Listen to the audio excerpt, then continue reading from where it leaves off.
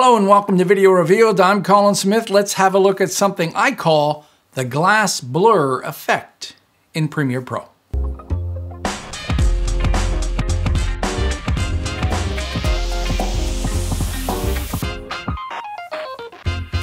All right, it's a very simple technique, but really useful when you need to focus attention and help things like titles stand out.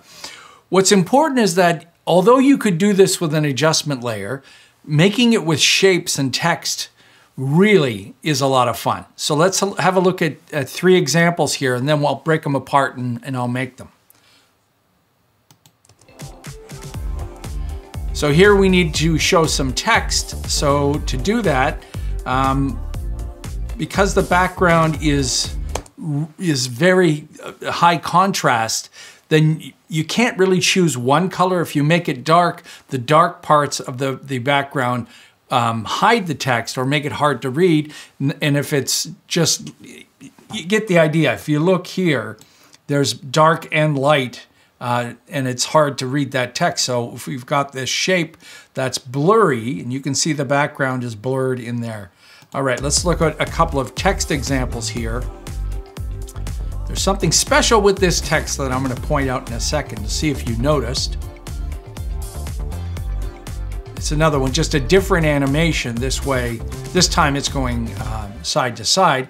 And then an example using an adjustment layer completely affecting the whole image. So again, you could read something in the front.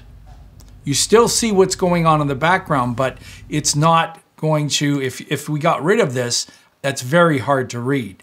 But when you do this, it highlights it. And that's the focus of this technique, is to either tastefully do it to text so you can still read the words, or in this example, in the first example, make the text the focal point. And instead of just a white background coming in or a black background, make it a little bit more elegant. So let's look at the beginning here. I'll hide the text for a second, and we'll look at this shape. So this is a graphic shape. If I go to my essential graphics, you can see there it is. It's just a rectangle like that. But if we go to the effects controls, you'll see brightness and Gaussian blur.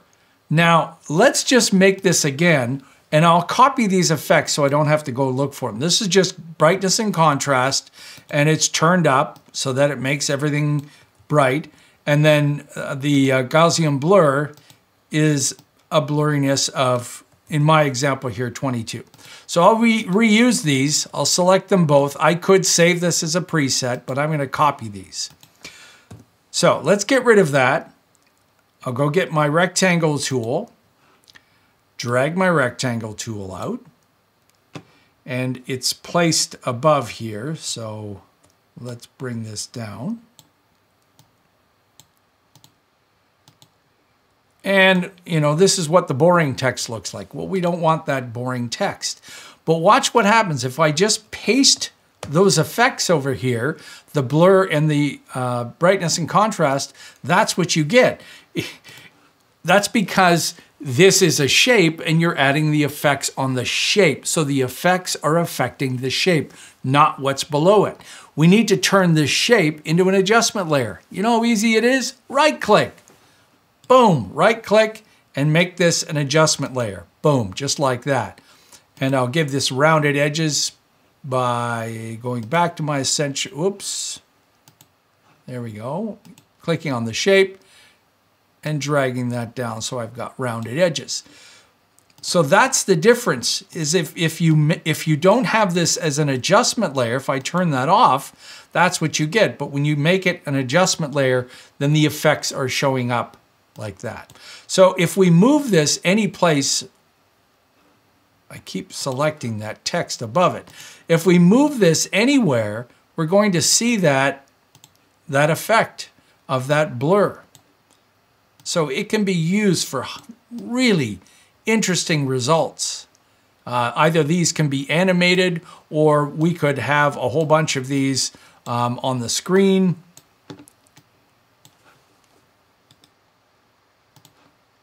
You know, and create this kind of an effect.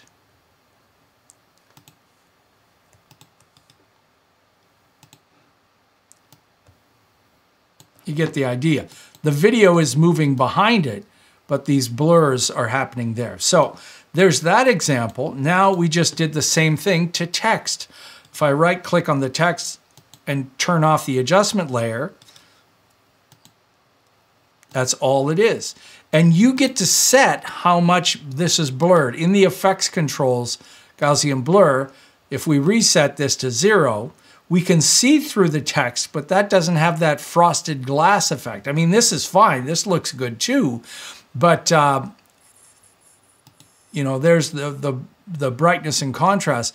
But when you turn that blur up underneath it, then you get that effect. So I said there was something special in this to see if you could notice this. Let me just show you that.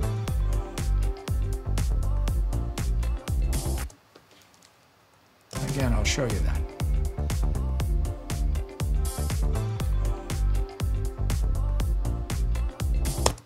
If you said tracking animation, you're correct. The space between each character is tracking. This is a real typical motion graphics technique, and it's so easy to do in After Effects. In After Effects, you change the tracking value from one number to another, and it animates it from those two numbers. Premiere Pro does not. Premiere Pro will snap. It's a hold keyframe. So if you have 0 to 100, it'll be 0 till it gets to the next keyframe and then jump to 100. So how did I make mine smooth like this? Let's go to the effects controls and look at 100 keyframes. That's how I made that. So I moved this one at a time, and I changed the number for the source text. So you'll see the source text tracking number, 90, 91, 92, 93.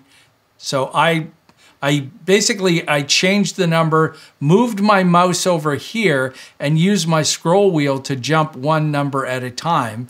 And then I created that. I did that 100 times. So I could have that effect. You're probably hoping you could select those, save them, and then reuse them. No. The reason is this is a source text animation, which means the text itself is part of this animation. It's not like After Effects where the tracking information is independent of what the words say. So you can't reuse that. Okay, let's go to the next example here. Pretty simple. It's just the word animating from left to right, very large, slow enough that you can read it, and you can see that glass effect in there. Very elegant, very simple, dresses things up nicely. And if we wanted to, let's go back over to our brightness and contrast. All of these are making it bright, but if I wanted to, I could darken this. So I'll go the opposite way. And now this text comes in dark. It's still blurry in there. I just don't like, in this example, I think everything should have this bright kind of feel to it. So again, right click on that and make it an adjustment layer, and it's just animated text. Any shape will work. The last example does use a standard adjustment layer. So in your project panel, this little new item, make an adjustment layer. And it's really just a blank video that automatically has the adjustment layer checkbox turned on. And all I'm doing here is I'm animating the Gaussian blur and the brightness and contrast. So it goes from 0 in this example to 59 blurriness and 77 brightness. Really bright to be able to read that. And then it fades out. And if we turn the adjustment layer off, then what we're doing is we're blurring that. Now, one other important thing about this adjustment layer, or anything converted to an adjustment layer, if you wanted to fade that effect in and fade out, you might think, this is a clip on the timeline, can't I just put a cross dissolve on both? Well, let's find out what happens. So remember, I've got these keyframes, so I'll take these keyframes out, And so right now we're at 59 and 42 with it just starts that way. So if I hit Control D, look what happens. I'll move the head in a little bit and you'll see it cross dissolves the whole thing. So an adjustment layer affects everything below it. So if you put a dissolve on the adjustment layer above, it's going to put a dissolve on everything below it. So you can't use, well, in this example, I can't use it because I don't want the bed to disappear. I want it to fade in to white. So that's why I used the keyframes that I had over here, because I'm changing the effect over time. See, the adjustment layer is here, but there's nothing happening until it gets to there. If I wanted to, I could trim this to here. And now it fades in like that. So there are some requirements if you are using an adjustment layer. And you can see I've got a cross dissolve on the type. So the title itself comes in and dissolves out.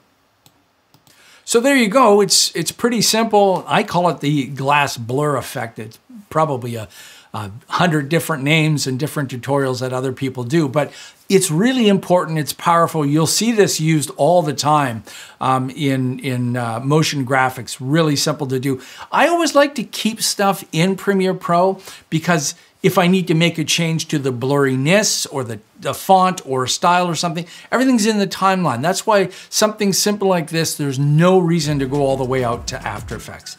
Unless you wanted to do that tracking of the type. Oh, how I wish Adobe would take tracking out of the source and put it on its own animated property. Hey, Adobe, let's do that, right? Hey, if you're new to Video Revealed and you found this informative, take a moment and subscribe. You want to support us some more, you can do that on VideoRevealed.com/shop. Donate once or monthly. Any amount, like our wonderful donors do. Thank you so much. Any amount. We have some people that donate $1. And you think, does that make a difference? It sure does. So thank you very much. If you like this tutorial, let us know. Till next time, I'm Colin Smith, and it's my job to watch TV and watch motion graphics and start breaking these down into simple tutorials that you can use, not in After Effects, but you can use right inside Adobe Premiere Pro.